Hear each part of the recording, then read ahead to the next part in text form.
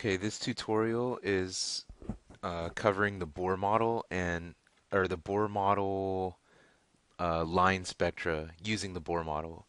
And the Bohr model again is named after a Danish physicist named Niels Bohr, and he proposed that energy is quantized on these discrete energy levels. And you'll see the Bohr model is represented by these rings, the quantized energy levels, or principal energy levels correspond to rings. Okay, so each element produces a characteristic and identical line spectrum according to its electron arrangement. Um, so the energy emitted by electrons from their excited states is specific for what energy level it was from. And energy is emitted or absorbed by an electron. So energy gets emitted when the electron actually goes from a higher energy state to a lower energy state, and then energy is absorbed by the atom or by an electron when that electron is removed. So when it goes from a lower to a higher energy state. And I think these bullet points will make sense when we look at a couple pictures. Um, okay, so and we could calculate this using the following equation. The energy emitted by looking at this equation.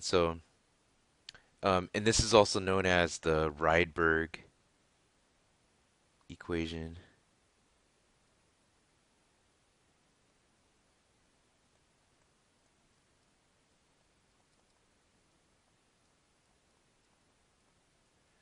Okay, so more on this whole when an electron is emitted or absorbed. So this first bullet point we'll look at when energy is absorbed. I'm sorry, when energy is given off by an electron. So um, here we have let's take an atom with, let's draw a couple protons. And then we'll have an energy level, and then we'll have another energy level. And let's say this electron um, was bumped into this higher energy state. So here's what happens. It's supposed This electron here is supposed to be on this energy level, but it's in the excited state, so it's on the second energy level. This is n equals 1, and this is n equals 2 for principal energy levels. And um, let's say this electron goes back to its home energy level, and what it's going to do is emit a very specific frequency of light corresponding to, sometimes it falls in the visible spectrum. Okay, but it will emit a very specific frequency of light. So energy is emitted with a specific wavelength and frequency, and a lot of times it falls right in the visible light spectrum. So let's draw another picture here. So this picture, first picture is before,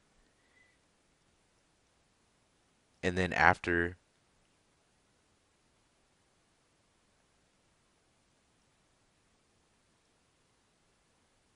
Um, Now the electron is back on n equals 1, the first energy level, versus the second one.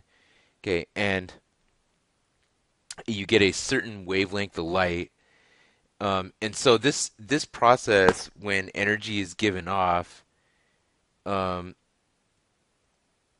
so that wavelength of light corresponds to a certain amount of energy, and we say that this is an exothermic process because it gave off energy. In this case, it happens to be, a lot of times we think of exothermic, we think of in terms of heat energy, but when in atomic spectra, when they're either absorbing or giving off energy, it's in the form of light. So we say this gives off is another synonym for exothermic. We sometimes we use the term energy is lost, um, or another popular term is energy is released when this happens. Um, and you'll see that the calculated energy will actually be negative. So the energy calculated will be negative. Okay. So let's look at the opposite case. So an electron must take in energy to make an electron move from a ground state to an excited state. You'll see in this case the electron absorbed energy. So let's say we have our atom. Let's make some protons and our two energy levels. And this electron, it wants to get um, it wants to move over here.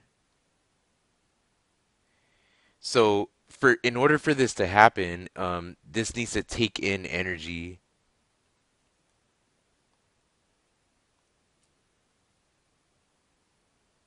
Okay, and so we say in this case, this process is called endothermic.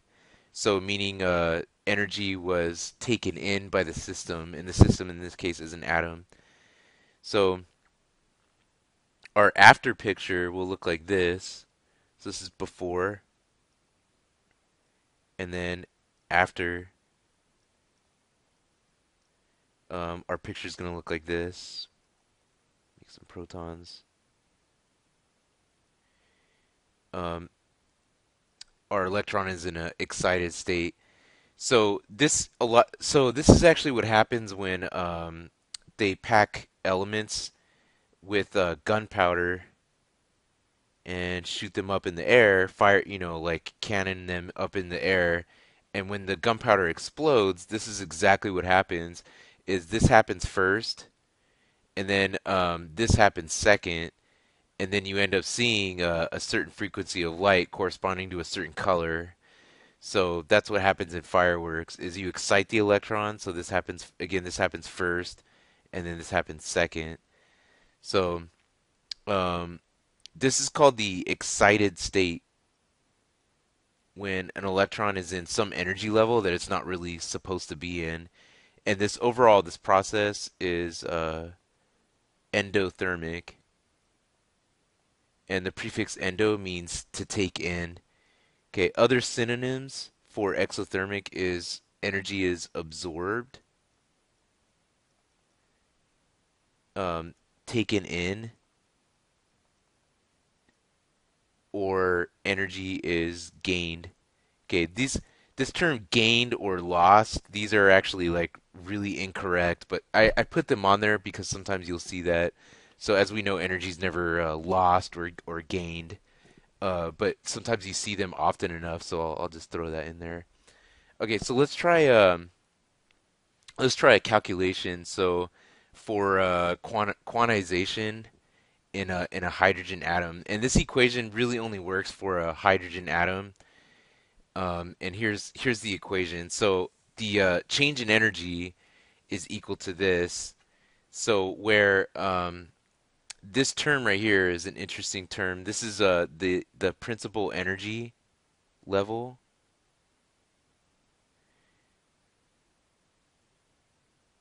So it's actually the final minus the 1 over the final minus 1 over the initial energy level. So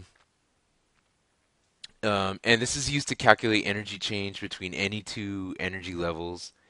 And whether it's exothermic or endothermic, this equation will work.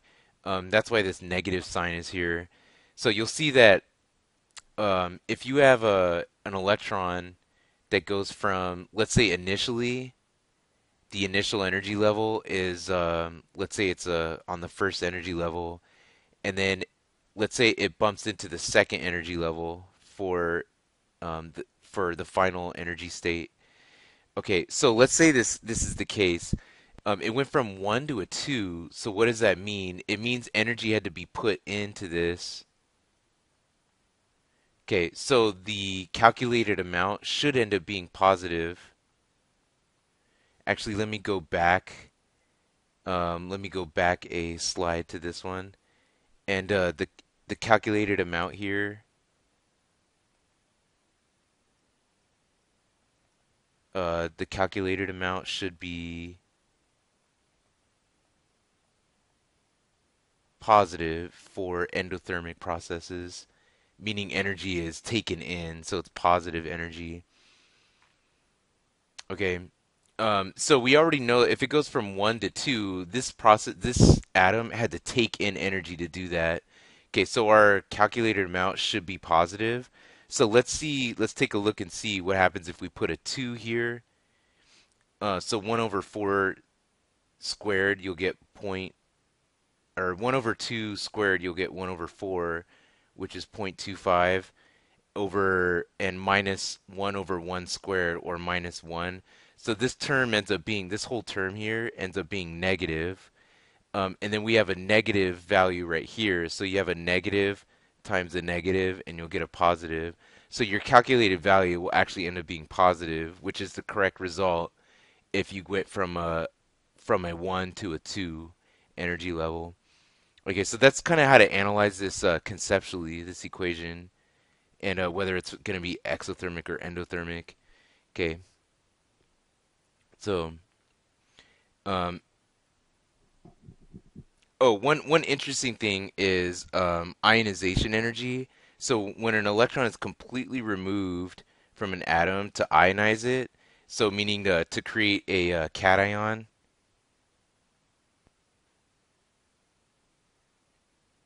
or ionization energy is the amount of energy required to remove an electron. N final is essentially going to infinity, so the electron's like completely removed. So in this case, the term 1 over n final becomes 0 when that happens. So, um, and also note that the calculated value for delta E, the change in energy, will end up being positive for when n final equals 0. In other words, another way to state that is ionization energy is always endothermic. It's always the energy required to remove an electron. So that's always going to be the system in that case will always be absorbing energy. So ionization energy is always positive. Okay, these two stars are saying the same exact thing, basically. All right, so let's try a quick problem.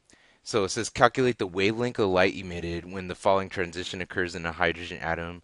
What type of EM radiation is emitted, and what color would you see if it's the wavelength, if the wavelength is in the visible spectrum? Okay. Um, so here's the transition when we go from a 4 to a 2. So this is actually, if you think of our picture here, so this is actually if you have four rings, and so this is the energy going from the fourth ring, n equals 4, to the second ring, which would be this one, n equals 2.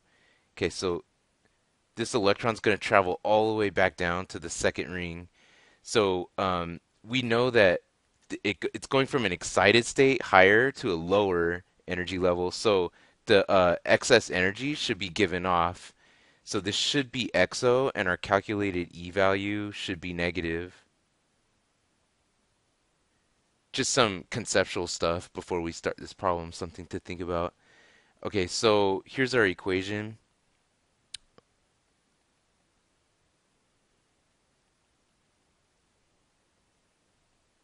10 to the negative 18th joules times 1 over 2 squared since the final energy state is 2 minus 1 over the initial energy level, which was 4. So this will be 4 squared. Okay.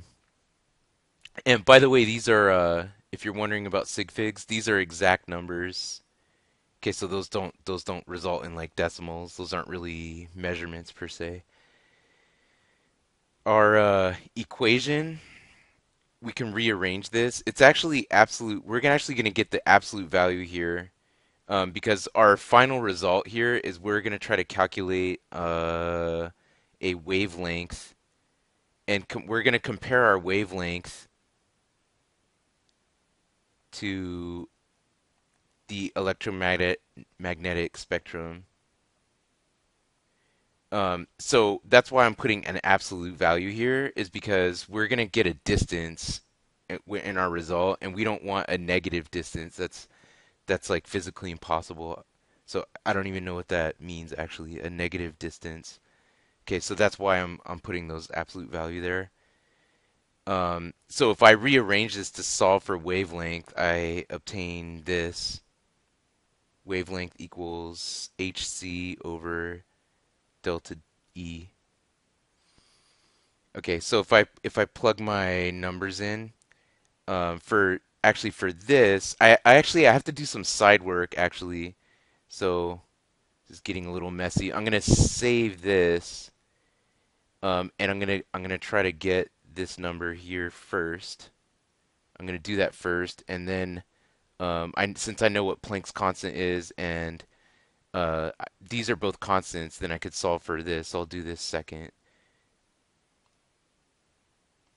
Okay, so the value here, I did this beforehand, so I get this number times 10 to the negative 19th joules. And now on the next slide, I'm going to plug this in here, and I know this is a constant, and this is a constant. Okay, so I'll solve it here.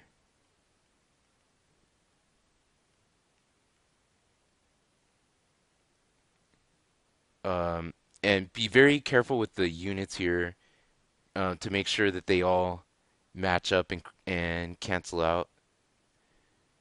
Joules times seconds is Planck's constant times the speed of light. I always like to go this far with sig figs on the speed of light. Meters per second divided by the number I had on the previous slide, 4.084 times 10 to the negative 19th joules. So my joule unit cancels with that. The seconds here in Planck's constant cancels with that seconds, and then I wind up with a distance, which is what I want. So I get 4.864 times 10 to the negative 7th meters. And to change that to nanometers, in 1 meter, there are 1 times 10 to the negative ninth. I'm sorry, I messed that up. To the ninth nanometers. So 9 minus um, 9 minus 7 is 2. So I get 4.864 times 10 to the second, which is 486.4 nanometers. Okay, and this corresponds to the visible spectrum, and it corresponds to light around here. Okay, so you'll see a bluish green color when that transition happens, to answer the original question.